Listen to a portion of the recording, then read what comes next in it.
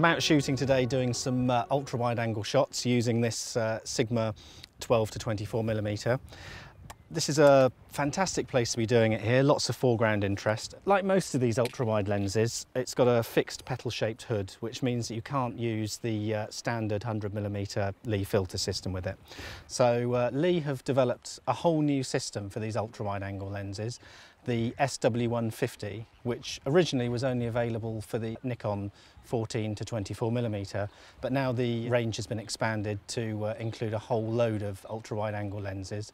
And to find out which lenses are available, have a look at the Lee Filters website. The filter holder attaches to this adapter, these adapter rings, and there's a different adapter for each lens, but they're all basically the same. Very, very easy to fit. You just undo the rings like this, and that pops on. This one pops on the front like that. Then if you just hold the lens like this, turn it upside down, and then you can pop these rear rings on there and then just screw them up like this.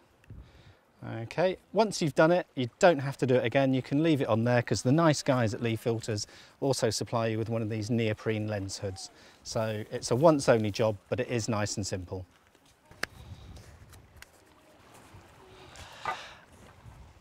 The other thing Lee Filters have done is they've expanded the range of filters which are available for the SW150 system, and as well as grads and polarizers, you can also get the big and little stopper in the new size.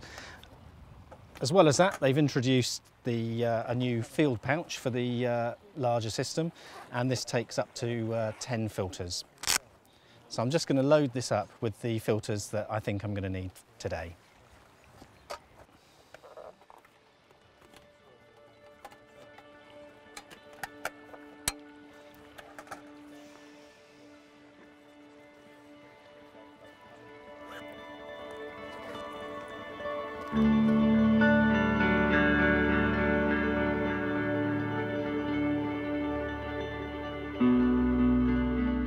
Here we are at Kimmeridge Bay in Dorset. It's a lovely evening, sun shining, lots of blue sky and some nice wispy clouds up there as well. I'm standing on the main western ledge looking towards Clavel's Tower, and just want to get a shot across the ledge looking towards the tower there. Right, okay, first thing that strikes me is that the shot works well, but the sky lacks a little bit of punch, so I think it's sort of ideal for being polarized. So just going to get the filter holder. This is the new SW150 holder, and that just slots on the front there like that, and then just screws on, so it's nice and secure but still rotates very, very freely like that. And here's the SW150 polarizer, which, as you can see, is a square piece of polarizing glass rather than a round filter, which would have just been enormous. So this goes in the front slot like that, so you can fit in neutral density filters and so on behind it. Works like any other polarizer in that you just rotate it until you see the effect that you want. So, which in this case is about here. So I'll just take that shot again. And yeah, much improved. So the sky's nice and blue. The clouds are really starting to stand out there. But just zooming in and scrolling around the picture, one thing I can see is that the water's a little bit ripply, and I'd like to have a bit more of a smooth texture on that water. I think it would suit this scene. In order to do that, we want to have a long exposure, so we need to use a neutral density filter. And because it's fairly bright sunlight at the moment, then an extreme filter such as the 10-stop Lee Big Stopper is what we need. Okay, so just going to get the big stopper out, and here we are. As you can see, it's got this foam seal around the back. Now this is to prevent any light leaking in from the side and reflecting back and forth and causing flare in your pictures. So obviously this foam seal has to go facing towards the camera. It also has to go in the right way up, Unlike the 100mm system, you can see there's a gap on the seal on this side, but not this side. So it needs to go in this way up with the gap to the sides, not top and bottom. So just slide that in and make sure that it lines up with the baffle there, just to prevent any light getting in from the sides. I'm also going to shade the filter just to as an extra insurance to prevent any light leaking in from the sides. Okay, I'd recommend you do that on a bright day like this. Just going to switch into bulb mode, and I've calculated a 1 minute exposure for this shot, so here we go. Okay, and just looking at that shot, still got the lovely clouds and the blue sky, but this time got a much smoother surface to the water. Looks great.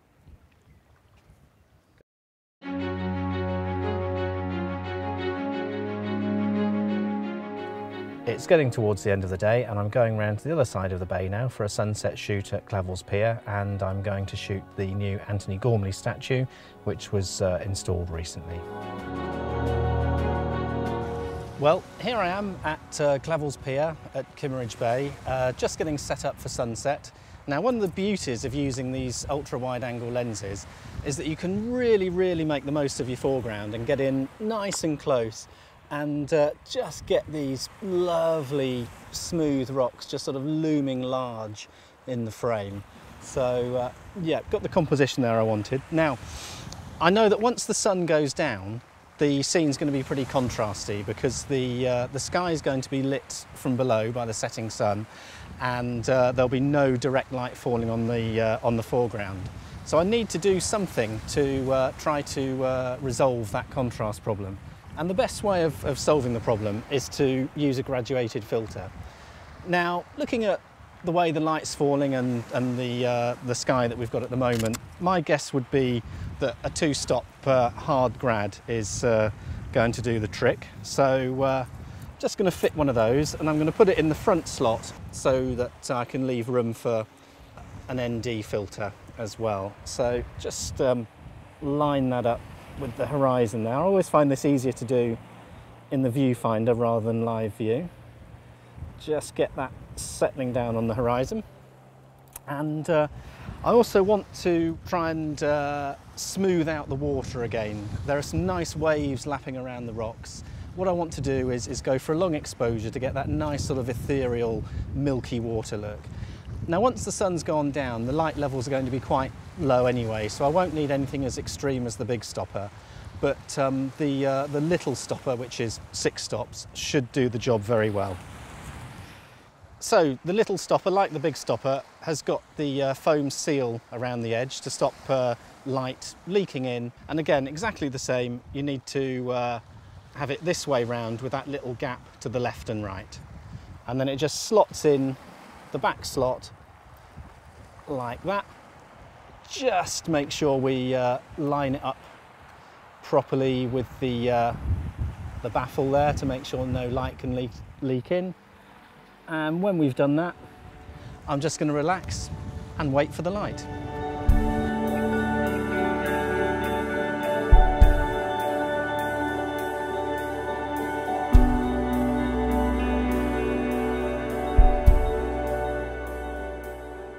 Well, here's the final shot, and I'm pretty happy with that. Lots of lovely colour there, pink sky. The filters have done a fantastic job, so we've caught the full range of tones in the shot. It's just wonderful being able to use filters with these ultra-wide lenses.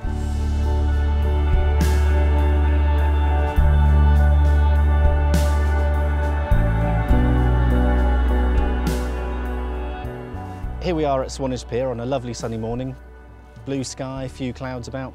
Landscape photographers absolutely love foreground interest, and one of the great things about using these ultra-wide angle lenses is that they let you get in really close to that foreground and get it looming large in the frame with lots of depth of field as well. So I'm just going to set up a shot here where I'm using the plaques on the deck as the foreground and the shelter as the main focal point in the background.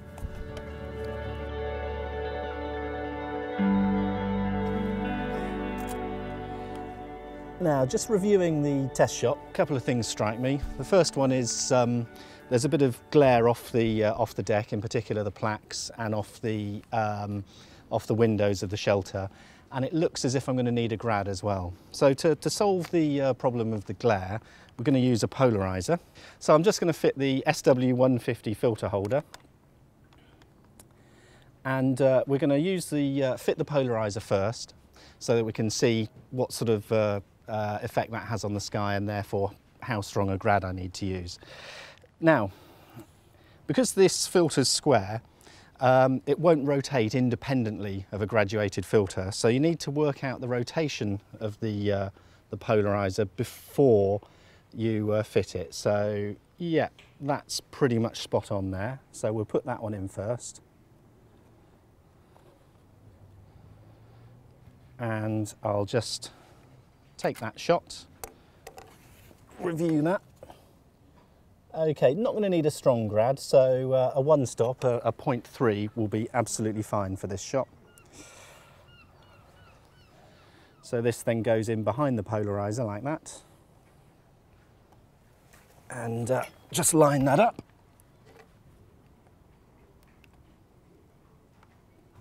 Okay.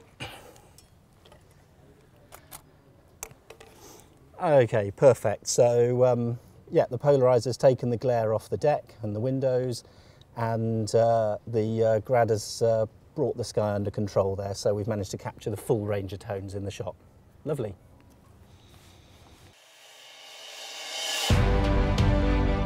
So that's the new SW150 system from Lee. It's available for a number of ultra-wide angle lenses, and there's a wide range of filters available, and it's fantastic being able to use these filters with such wide angle lenses.